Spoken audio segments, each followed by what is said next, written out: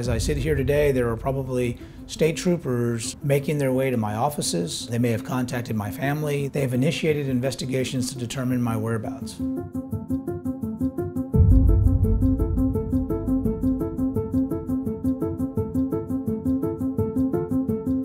The fight over voting rights in Texas has reached a new level of hostility. Democratic lawmakers bolted the state capitol this afternoon to prevent passage of a new election law.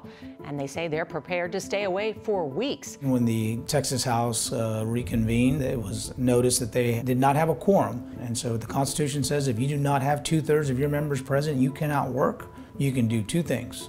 You can call it a day, or you can make a motion to put a call on those absent members, have them physically return to the chamber to conduct business. The Republicans left on the House floor voted to authorize the Sergeant at Arms to start executing paperwork and notifying the authorities to go out and find us.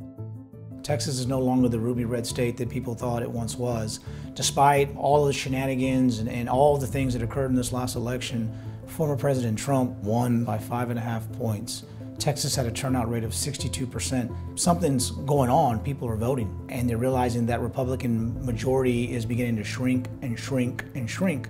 So if you can't change minds, you change the rules. That's exactly what's happening here. The Texas bill would mandate new ID requirements for voting by mail and ban drive-through voting sites and 24-hour voting. In Texas, we're not opposed to forms of identification. What we support is living in the real world, that people have expired identification, that people recognize in a pandemic, you just can't go to the DMV and get new documents.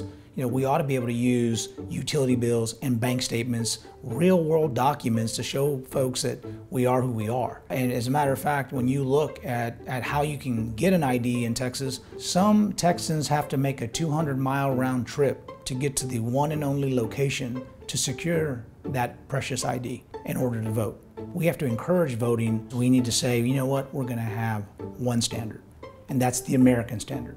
That means if you live in this country and you're eligible to vote, you should be able to vote, and we're not going to dictate, whether you have to vote under certain circumstances or whether you have to do it at night during the day. We want our elections to matter. We are the vanguard for democracy in this world. But in our own backyard, we know that elections are being sort of rewritten and voices are being silenced by those who want to take our voting rights away. And we need to stand up, we need to push back, we need to say no, we need to have fair voting, we need to have the For the People Act, and we need to have it now.